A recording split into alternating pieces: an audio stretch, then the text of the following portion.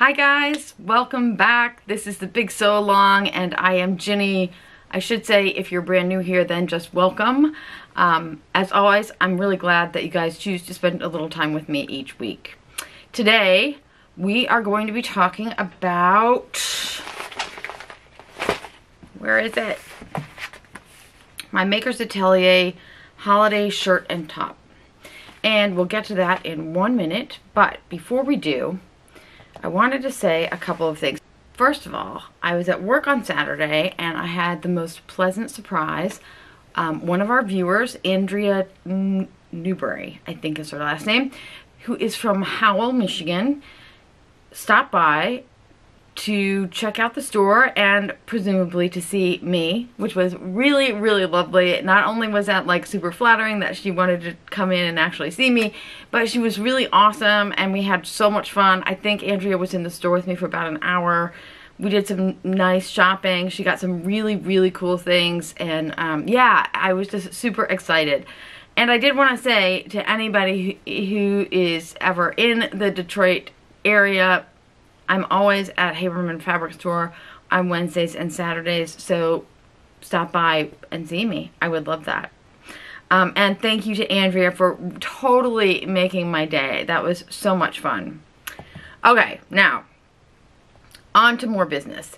Before we get to our project for today, I wanted to say we had a couple of questions from on the, I'm having a hard time talking today, as usual. A couple of comments from last week's video that I wanted to address. The first one is from Christine Barber. Hi Ginny, can you please explain the difference between scuba knit, scuba neoprene knit, double knit, and ponte knit? I prefer knits that are thicker and not as slinky as jerseys. Thank you.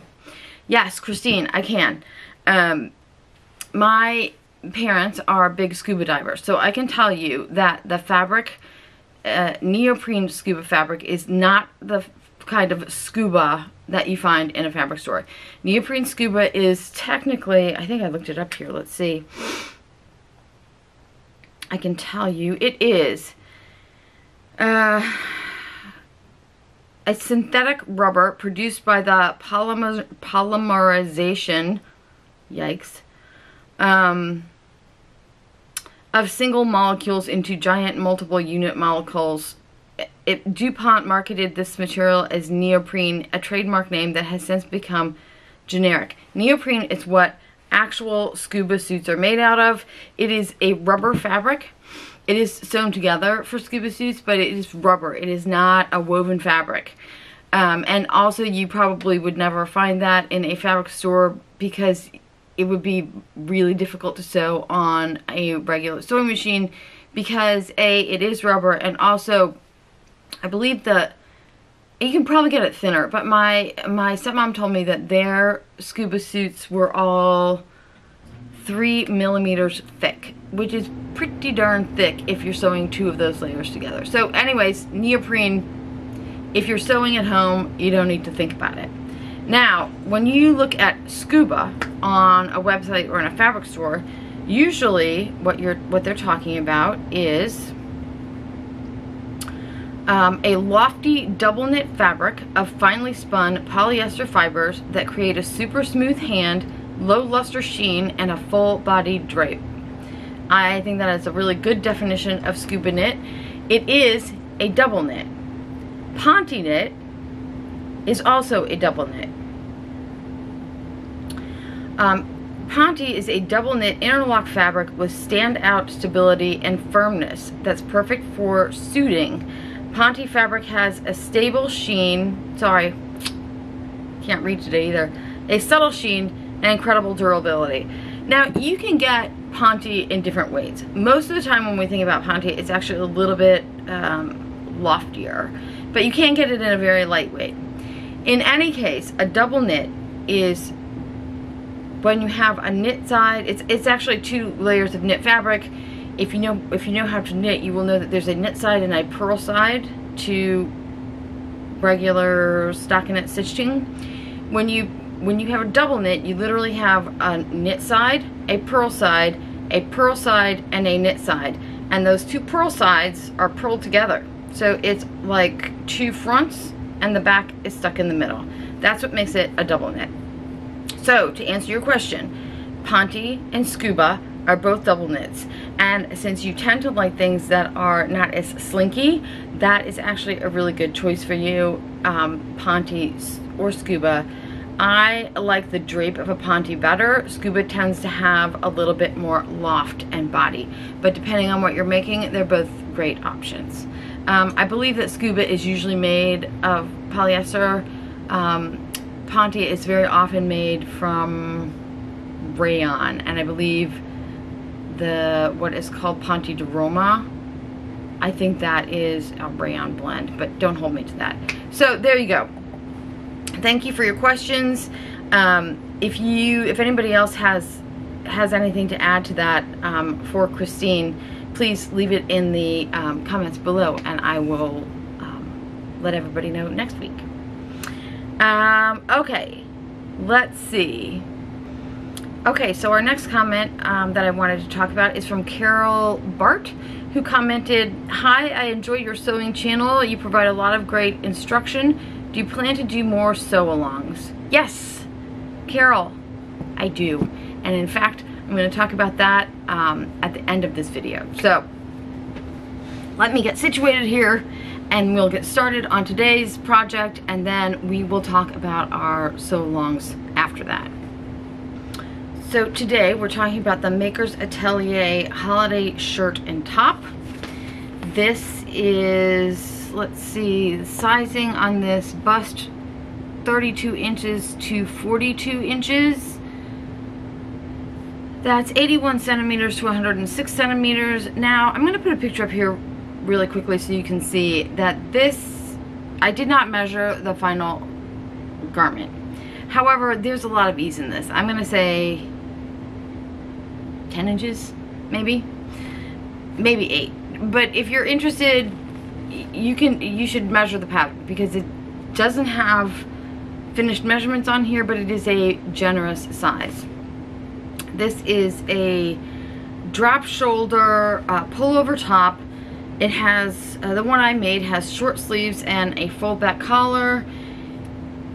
Both versions have a cute little notch at the hem in the front and on both sides.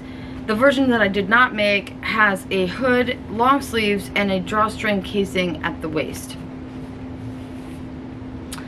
Let's see, suggested fabrics are light to medium weight woven fabrics, including cottons and linens. The long sleeve hooded top would also work well in lightweight waterproof fabrics and oilskins.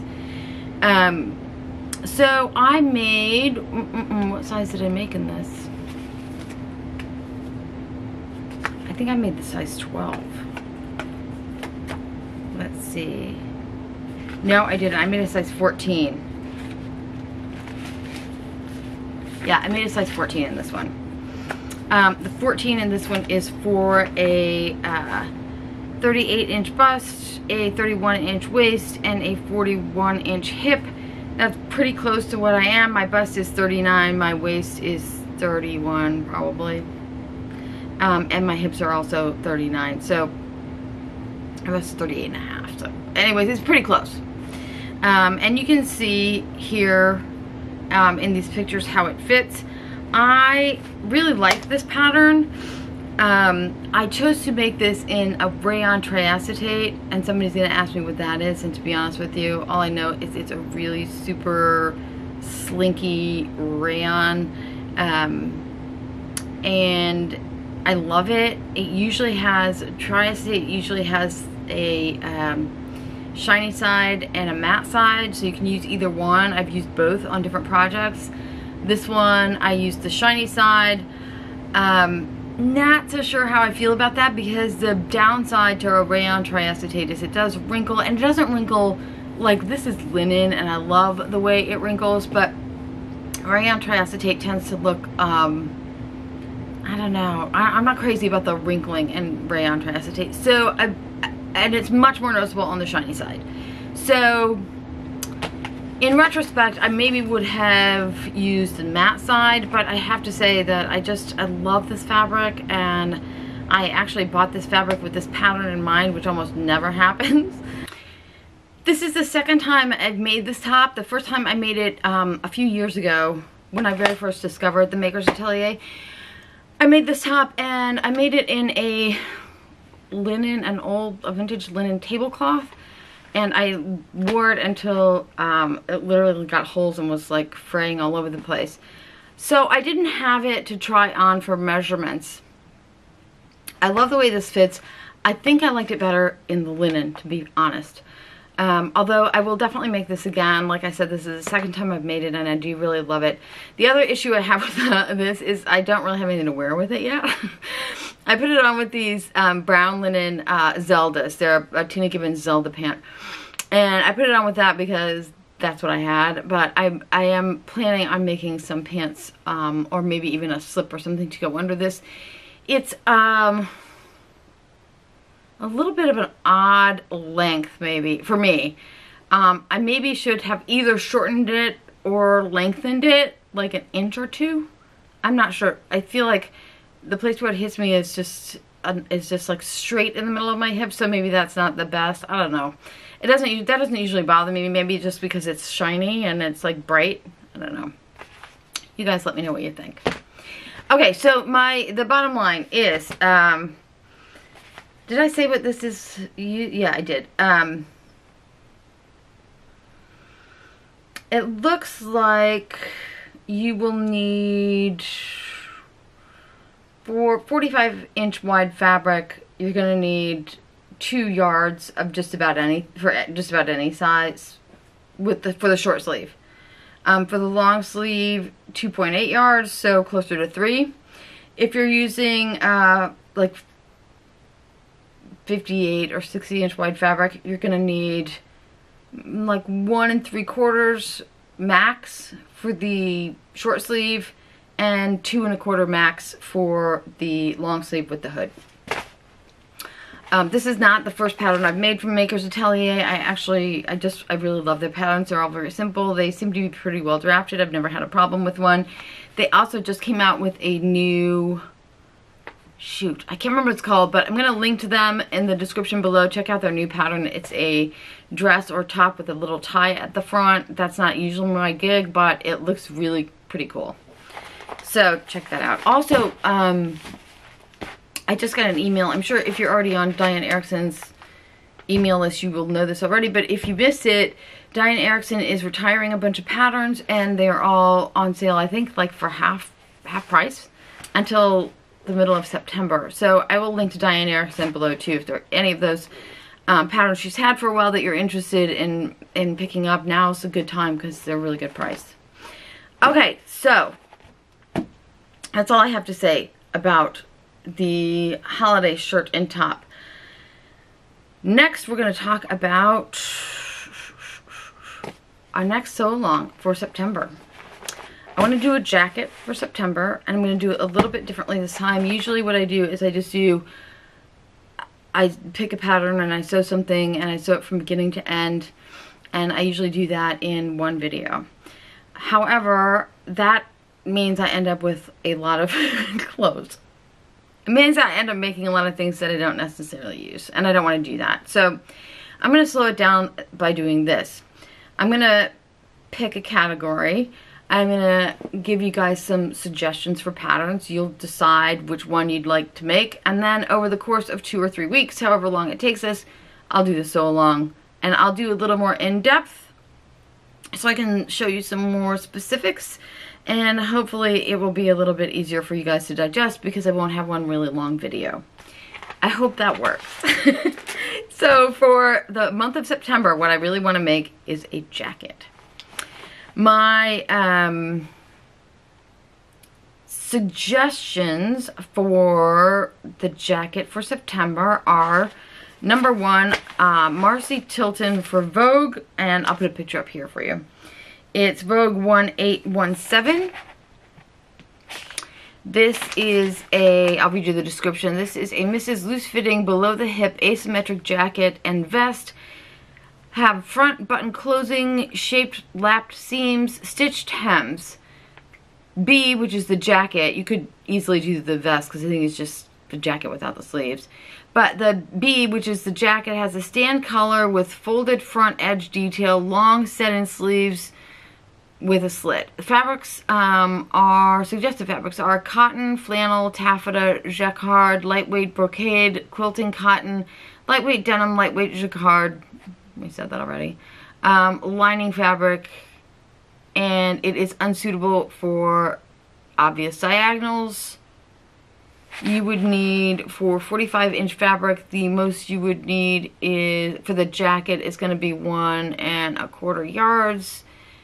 Nope, sorry, that's wrong. For the jacket, the most you would need for the size 24, you would need 3 1/4 yards in 45-inch fabric, or 2 5/8 in 60-inch fabric. Obviously less for smaller sizes. Okay. That one is brand new. Well, brand new. Yeah, like for fall. And it does look really cool. It has your typical Marcy Tilton quirkiness and detail. And it looks really, really cool. So I'm excited. I would love to make that one. Next one is the Sewing Workshop Pearl and Opal jackets. This is Pearl. It's a cardigan with front casing and drawstring to ruche, cascading side panels, back waist seam, long sleeves, and narrow hems. The wrong side of the fabric will show. Opal is an unlined hip-length jacket with 3 buttons and a shawl collar. Pleat opens to form a front drape. Back princess seam, all in one, back side panel and back sleeve. Wrong side of fabric will show. Suggestions. So for Pearl, the suggestions would be, it would have to be a knit fabric. So jersey, ponte, which we just discussed, novelty sweater knits. Oh no, you could make it in woven too. So it could be linen, rayon, wool, silk, and novelty weaves. Just remember the wrong side of the fabric will show. For Opal, they suggest linen, wool, rayon, silk, and cotton wovens. Wrong side of the fabric will show again. Okay. For 45-inch fabric, you would need 3 yards for Pearl and 3 1/4 for Opal. That's max. 60-inch fabric would be 2 1/3 for Pearl and 2 for Opal. Again, those are maximums. Bust measurements on this one go from 31 inches to 46 inches. Hips 34 inches to 47.5 inches. I don't think we really need to worry about waist because that's not going to be very obvious. So our choices in this one are Pearl or Opal. Again, I will link to all these patterns below so you can go check them out. Our third option is Cutting Line Designs Passport to Style. This is, and you know what I should say also, you guys, all 3 of these patterns I believe are only available as hard copies, so keep that in mind. Okay, so for Cutting Line Designs Passport to Style, this is a high hip flared jacket, loose swing fit, asymmetric hems with front and back flanges, drop shoulders, patch pocket, left and right fronts are different widths to create softly draped lapels. Accent edge stitching and top stitching. Bracelet length sleeves. Interesting collar ending at the front edge line of the garment creates a double collar effect but with one continuous collar piece. Suggested fabrics are handkerchief linen to medium weight linen, linen blends, blouse weight cotton, light to medium weight linen, linen blends, medium weight cotton. I think that's just sort of repeated. Anyways, chambray, lightweight denim, tencel, silk shantung, dupioni, tissue weight wool, wool crepe, or silk organza. I really think you could make that jacket out of just about anything. Okay, so I have not made any of these jackets. I know that the Pearl and Opal jackets have been around for a while, as has the Passport to Style. I like all 3 of these jackets a lot.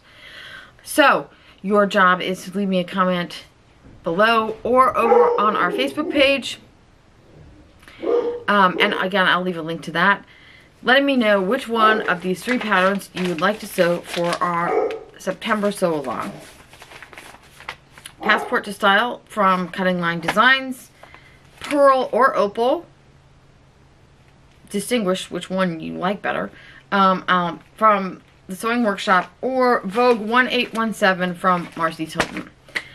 Alright, you guys, sorry that was a lot to get in today. I really appreciate you stopping by. Please, if you've enjoyed this video, please hit like and subscribe, and most definitely come back and see me next Tuesday when we will be talking about whichever one of our jackets we're going to be sewing for September. Until then, happy sewing.